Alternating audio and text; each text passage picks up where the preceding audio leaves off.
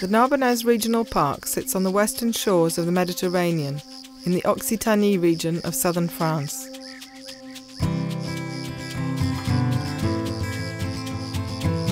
It is part of a biodiversity hotspot and is rapidly becoming a popular new birdwatching destination.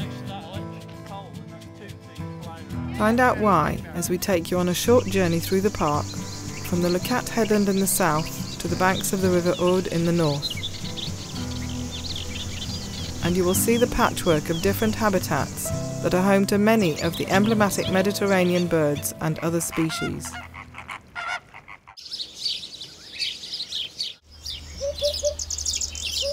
The Leucate headland is a well-known observation spot for spring migration on the western Mediterranean flyway. Views south towards the Pyrenees overlook the narrow strip of land between the lagoons and the sea. Birds are funnelled up this lido as they fight the strong northwesterly winds to stay on land.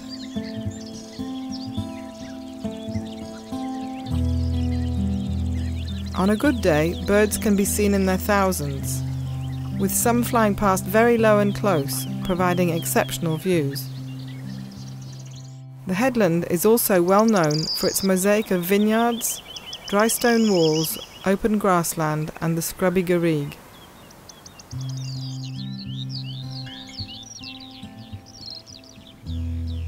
From late January, the almond blossom brightens up the landscape.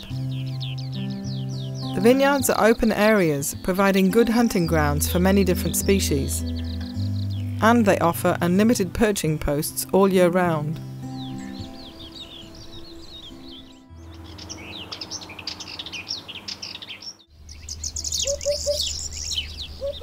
The view north shows the succession of coastal lagoons and working salt pans, which are important for shore and water birds.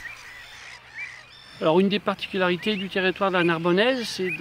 the highlights of the Narbonnaise Regional Park is the string of coastal lagoons and working salt pans, which are important for overwintering and nesting water birds.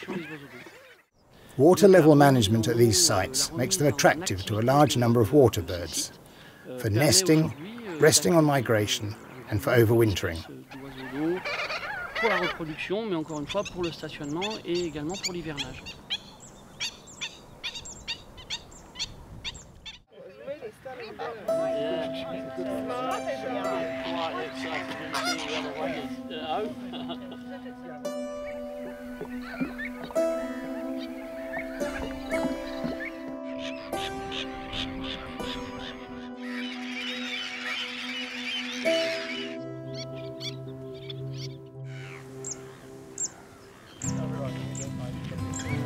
Turning inland, the Corbière Hills are just a short drive away.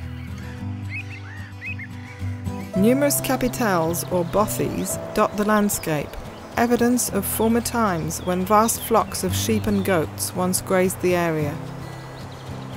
Craggy, garrigue-covered hills are interspersed with mixed areas of open farmland and patches of evergreen oak forest. Quiet back roads offer plenty of opportunities for roadside birdwatching. Traditional winemaking villages offer convenient stopping places in the coastal Corbière Hills and are home to a different range of species.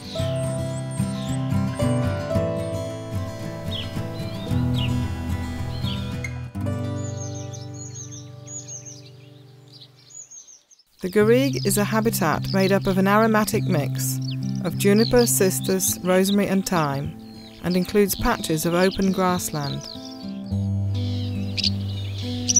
Wander at ease amongst this Mediterranean vegetation and you will spot a whole host of interesting birds, some resident and others nesting summer visitors. Spring sees the garrigue come alive with a festival of wild orchids and other flowers.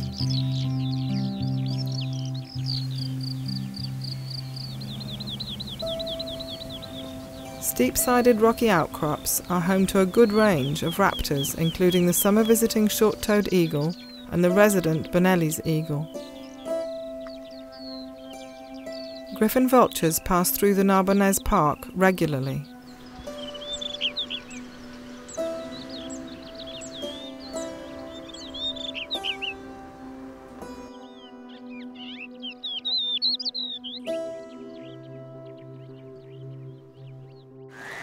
This rocky Mediterranean river gorge offers a completely different habitat, with resident crag martin and blue rock thrush.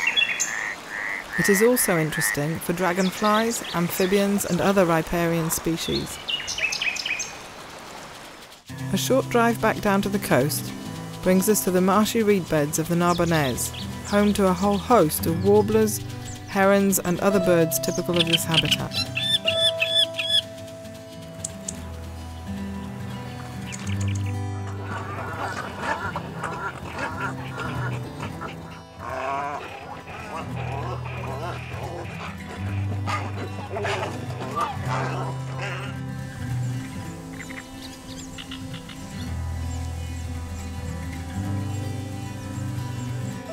And the internationally renowned Roc de Cognac is just around the corner.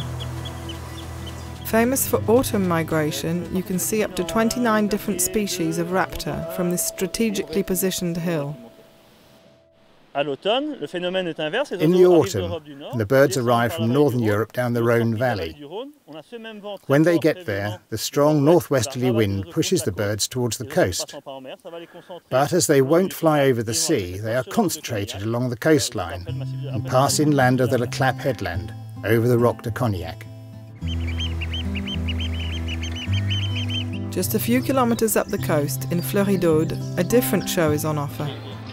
Picnic on the benches around the church, or enjoy a coffee while you watch the lesser kestrel antics above your heads.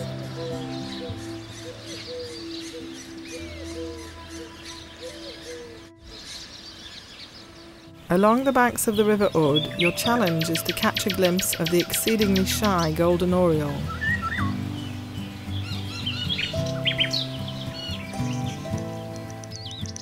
Melodious warblers and rollers are fortunately much easier to see, as are the bee-eaters, often hunting or perching just a few feet from the road.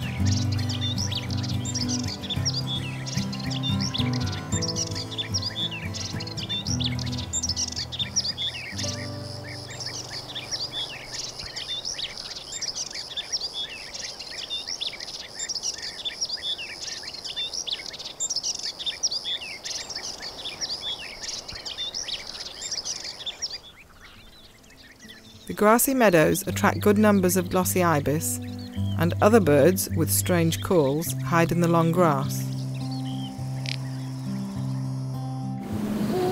The unmistakable call of the eagle owl concludes our short journey. With good birding, delicious food, excellent wines, and sunshine most of the year, why not choose the Narbonnaise Regional Park for your next birding holiday? Easy access from a number of regional airports in the UK means you can be here within a couple of hours. So come and see for yourselves why the Narbonnaise is one of Europe's newest birdwatching and wildlife hotspots. Well, I discovered birding in this area because I went here for my work, and I was in my garden just starting looking birds. I'm a bird watcher for 30 years already, and I was really surprised by the birds I saw just in my garden. I would like to explain this is a really great destination.